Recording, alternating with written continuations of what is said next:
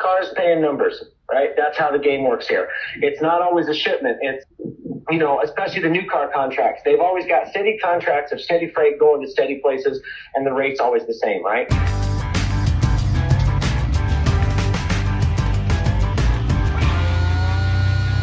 Hey everybody, it's Todd Dills back with another edition of Overdrive Radio.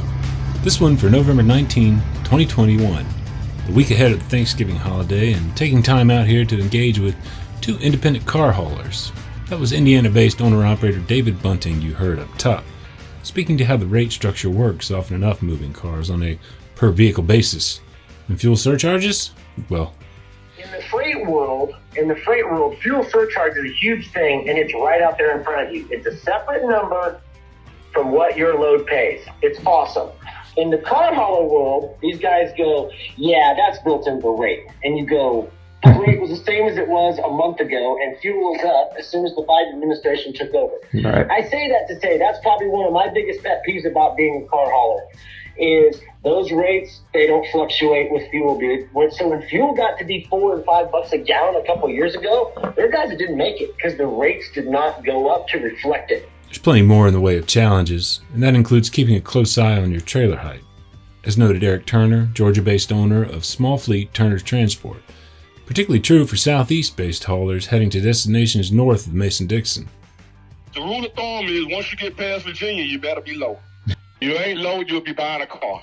Yet for the self-starting, self-reliant among owner-operators, there's a reason so many are attracted to the hauling niche. In this car hauler, it's all you.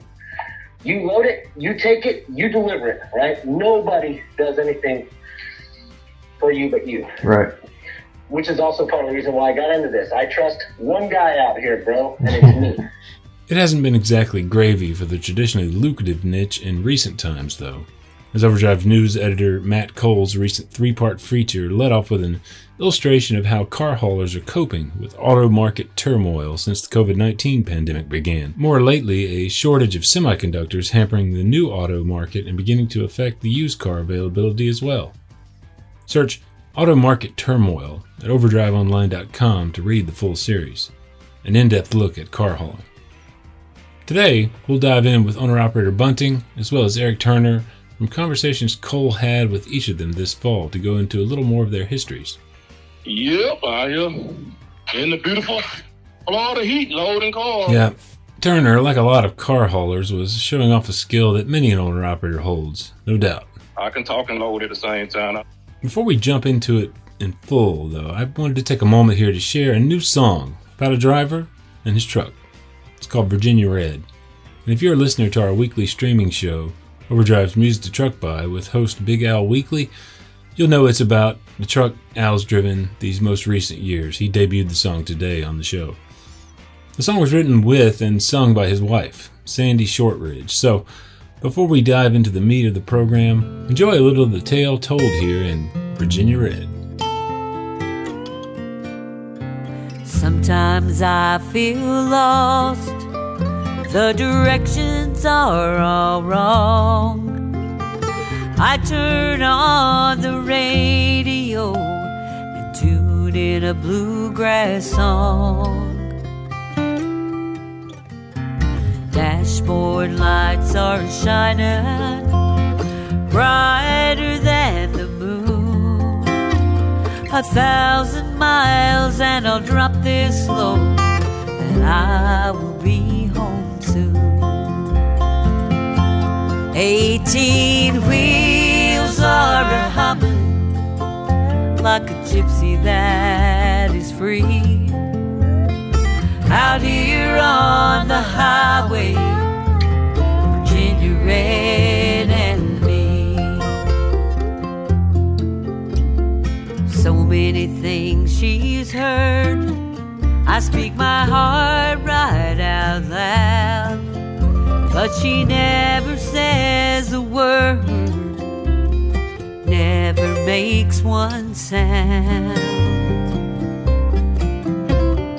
Like to be in a warm bed with a pillow for my head, but I'm traveling down this highway with old Virginia Red. 18 wheels are a-humming like a gypsy that is free. Out here on the highway. We'll finish it out on the back end. Before I hand it off to owner-operator David Bunting to narrate the circuitous path he took to car hauling, here's a brief word from Overdrive Radio's sponsor. First Guard provides commercial truck insurance to leased owner-operators done right, as we've done for more than 80 years. We provide physical damage and non-trucking. Many companies make you pay up to 6 months of insurance premiums up front, but not First Guard. We bill monthly, so you get quality insurance without needing to pay a lot of cash up front.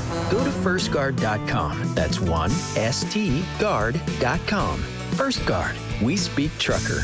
Let's talk. In high school, I was a smart kid. I was on honor roll, 1,200 SATs. Like, I was smart, dude. I was smart. I should have went to college and been an accountant or a business guy of some kind or whatever. But I went to college for a year, and I'll be honest, it was like, wow, they really mean it when they mean read this stuff. But college was serious, dude. They were serious about that. And I don't know, I just realized, like, I don't know that I could sit in an office for years. So I was doing landscape in the summers as my summer job, and I liked the physical work of it, you know? Show up in the morning with a blank slate, and when you leave at the end of the day, you can actually tell you did something. That made me feel worthwhile. And then I was 20, just turned 21 that summer, and my best buddy from high school called me, and he said, hey, my dad is going to hire a couple drivers. His dad was the driver coordinator and like recruiter for the local beer company in my town, right? Home every night job, running a beer truck. So he said, Dad said, if we apply, he'll hire us and they'll train us and give us our CDLs for free, bro. I was like, oh yeah. That was the one and only time in my life I ever got what I call a hand, right? Like someone that gave me an opportunity. We applied, got our CDLs. We were just fresh 21s, man. So I drove for them for about a year, and I wanted to get some more experience. I wanted to drive a big truck for some reason. I don't know why, but I just did, you know. So I went over the road. I went to Night Transportation. Night Transportation was expanding their division. They opened a terminal in Indianapolis at the time. I was 23 years old and only had a year and a half big truck experience, CDL. Yeah. And they were like, you're too young, we can't hire you. And I was like, I promise I'm good at what I do. You hire me, you won't regret it, right? Yeah. So they gave me a road test. And I'll be honest with you, Matt, what a big jump from a single axle 30-foot bay truck to a tandem axle sleeper 53-foot drive-in, right? But I was able to drive it. They hired me. They made me ride with a trainer for a month or so, and then they turned me loose. Well, so out of Indianapolis, dude, all we did was run back and forth to New Jersey and Delaware. So here's when I made my decision. It's a Thursday morning. It was pouring down rain. I was sitting on the George Washington Bridge, stuck in traffic, fully loaded with 55-gallon barrels of hazmat material that they were going to make concrete with. Yeah. And I could feel the bridge flexing as we're sitting there. And I called my mom and I said, I'm done with this job and get this load delivered. You're going to come pick me up in Indy. Owner-operator David Bunting then drove dump trucks for a few years. And by then, in the late 1990s, Elkhart, Indiana, the recreational vehicle capital of the world, was booming. Bunting traded in a sports car he'd bought for a dually pickup and bought a Kaufman ramp trailer. I had already started the process to get my own authority and stuff like that, which back then it was a lot easier than it is now, by the way. It was just a couple phone calls and a lawyer. And I just started doing it on my own. It was like, you know, I don't know. I was always one of those guys that, like, when I ran the roll-off truck, it was a per diem rate. Like, they paid you so much to switch a box and so much to get back. When they paid us that way, man, the faster you did a rate, the more money you made, right? Mm-hmm. You were beating the rate, so hammer down all the time. So I took that into this cargo trailer thing, right? So we were running with dualies, cargo trailers out to Connecticut, down to Florida, down to North Carolina. And then we were getting on, it was when Central Dispatch was just getting started. Central Dispatch, you'd get a few cars back to Elkhart. Well, as time went on, I built more of a car relationship. The cars paid better than these cargo trailers did, actually. But it was still my mainstay because I only lived an hour and a half from where these cargo trailers were loaded. So in northern Indiana, the game was we'd get with somebody that was helping us get dispatched with cars. I was like, hey, where are there some cars? I'll try to get a trailer load that way, if that makes sense, right? And so now you're starting to say, okay, we can't run one way loaded, one way empty. We got to keep this thing loaded. Trailers out and these cars back. And long story short, my cars just kept going and moving and more. As hauling cars then became that focal point of the business, David Bunting began to look around for further opportunity. Kaufman at the time made 5-car trailer. It was a double stacker 5-car that they said you could pull with a dually legally. So I went and I sold my 3-car and I went and bought a 5-car Kaufman 5-car trailer. And so you put 3 units on the top and 2 in the belly. You could pull it with a dually. You couldn't stop it, Matt. But picture this, right? So you're driving a dually, but you're hauling 3 Suburbans on the top and 2 cars in the belly. Increasingly, discomfort with the setup led the owner-operator naturally to bigger trucks with more horsepower, sure, but more effective braking capacity as well. So I upgraded my dually to a 650, an F650 for the 5-car because I couldn't stop the 5-car, right? Right. So then I upgraded again, and then I finally ended up getting rid of that little 650 for a big international tractor, an old school 95 international tractor.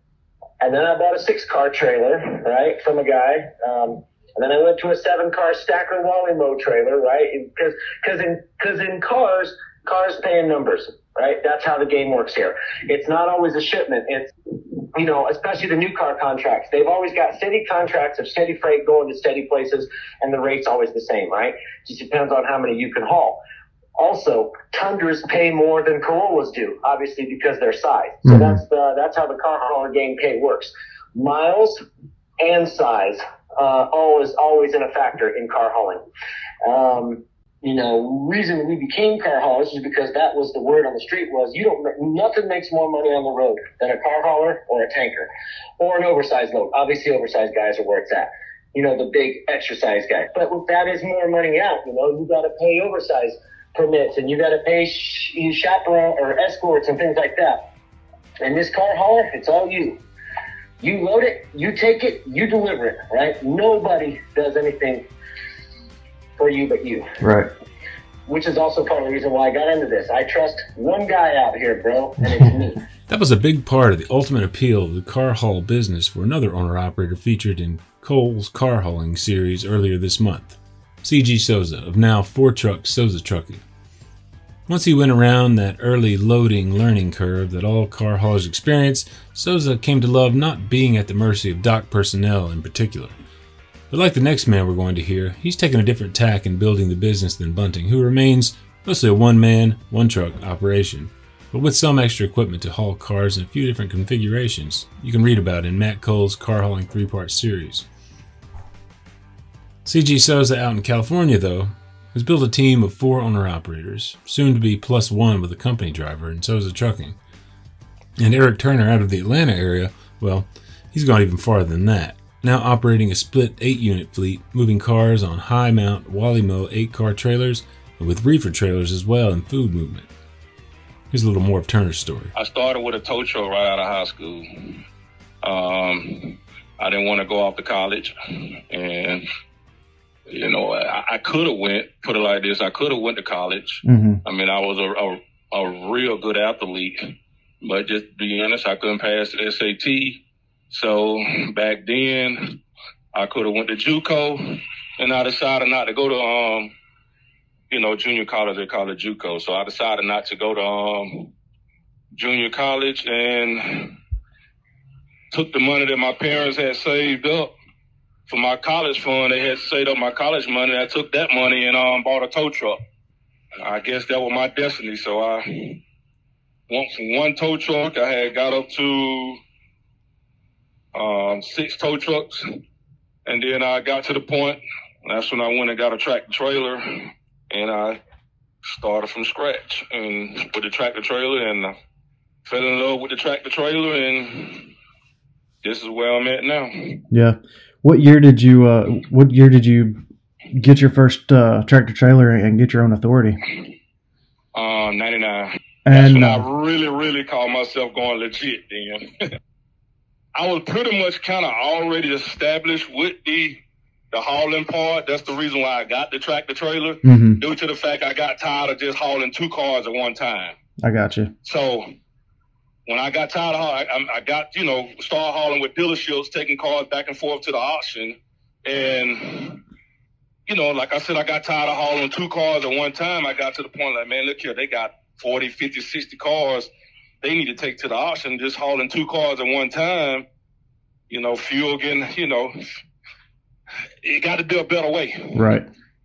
So, and that's when I went out and bought a matter of fact, I wish I still had that truck. I wish I knew what was it. A 1997 Kenworth W900 with a 7-car Wally-Mo trailer. Okay. And that was officially my first tractor trailer that I own. I got you. That was officially my first tractor trailer. So I started with that, and I drove it probably about a year. And then I went and got a Stinger, and I had at the height of the time, I had 5 Stingers at one time, the 10-car haulers. Okay. And when the economy started going bad in 2007, I started selling the Stingers. In 2007 when the economy went real bad with car haul, or matter of fact, the whole tractor trailer part went bad. Right. So I started selling Stingers, and when I went back down to 1 truck, and when it started picking back up, I decided I wasn't going to go the Stinger route no more, and wanted to go back to the type trucks that I have now, the high mount. They call them high mounts. Okay. Due to the fact if the economy ever went bad again, you was able to drop your trailer and go pull a reefer or a dry van or, flatbed or whatever. Right. Didn't have to transform the whole truck. Yeah, I didn't have to transfer the whole truck. So that was pretty much my philosophy, and I've been sticking with it. Everybody said, well, you get a lot of people say, well, why you won't get a Stinger again? It's just that I look at right now, look at all the guys with Stingers right now. Yeah. A lot of them guys have lost them trucks. Right. Computer chips, no cars, pandemic hit, nothing to move. Only thing was moving was refrigerated freight. That was my main reason, because even when the pandemic hit, I had 2 more reefer trailers that would drop trailers.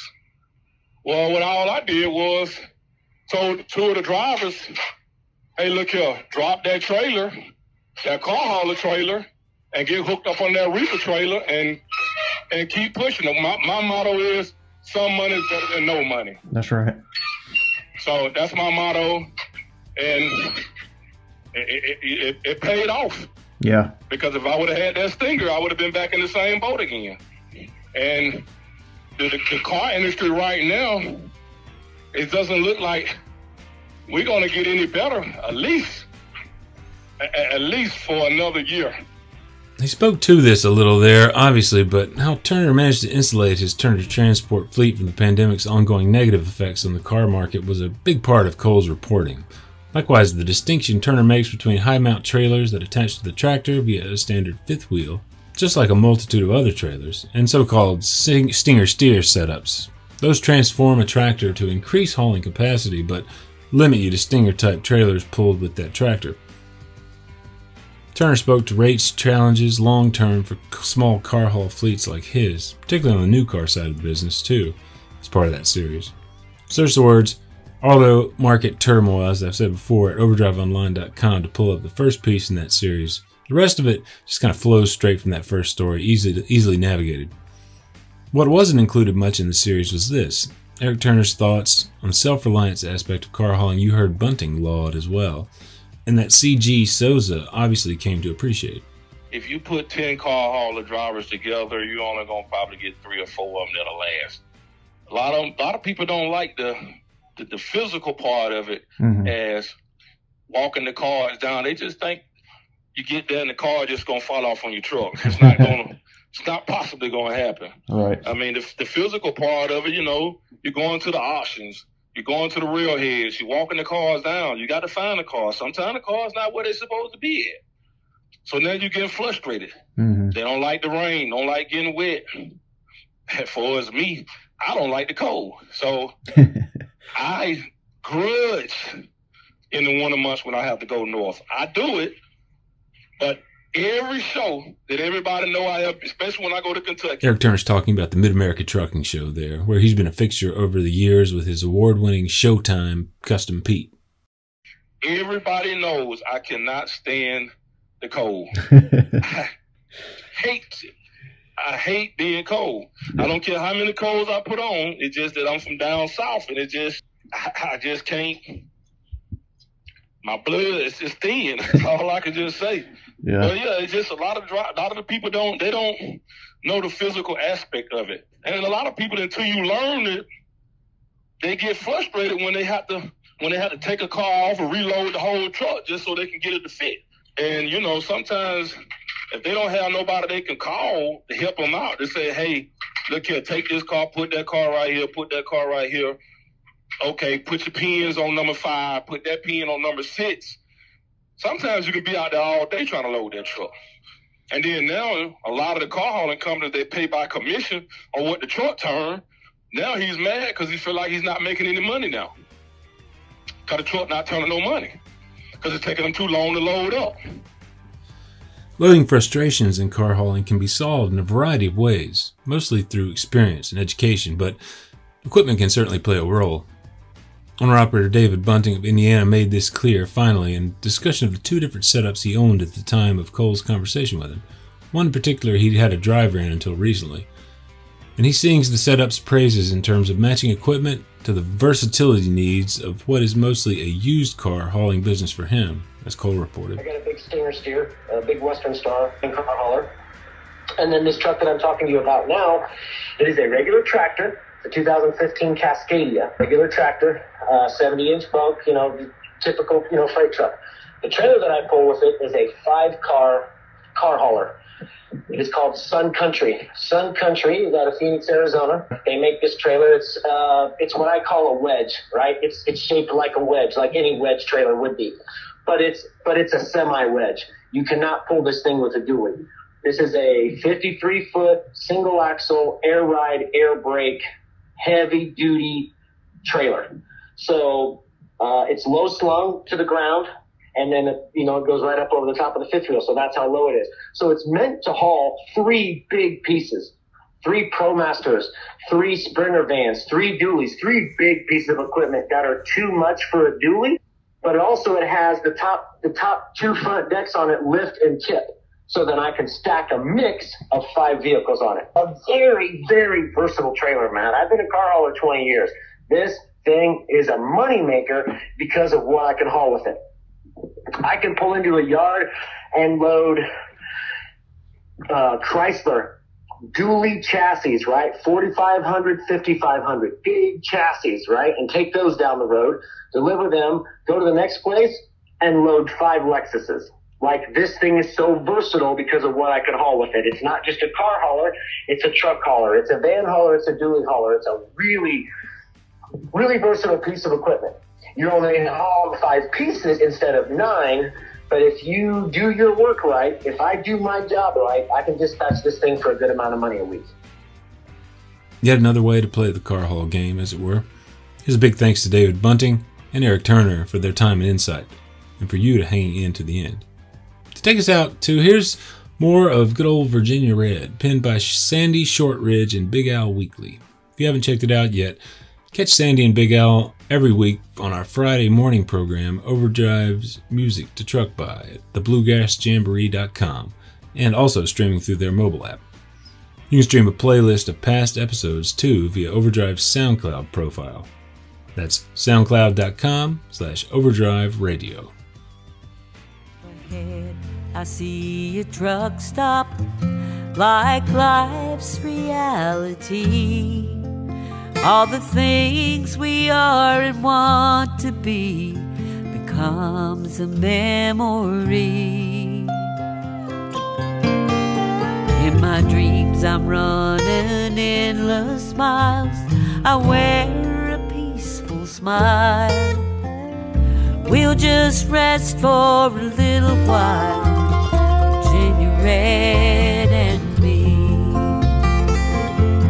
18 wheels are a-humming like a gypsy that is free. Out here on the highway, Virginia Red and me. Together on this highway, Virginia Red and me.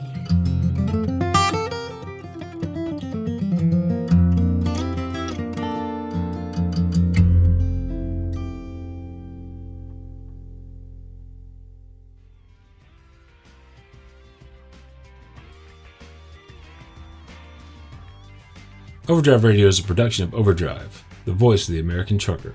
It's edited and produced by me, Todd Dills, with additional support from Overdrive Extra contributing writer Paul Marhofer, Overdrive News editor Matt Cole, social media coordinator Holly Young, and executive editor Alex Lockey. Till next time, keep it pro out there.